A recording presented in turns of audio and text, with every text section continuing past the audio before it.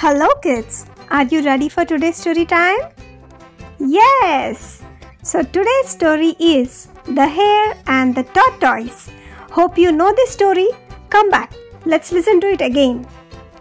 There was once a hare who was friends with the tortoise. One day, he challenged the tortoise to a race. Seeing how slow the tortoise was going, the hare thought he would win this easily. So he took a nap while the tortoise kept on going. When the hare woke, he saw that the tortoise was already at the finish line. Much to his chagrin, the tortoise won the race while he was busy sleeping.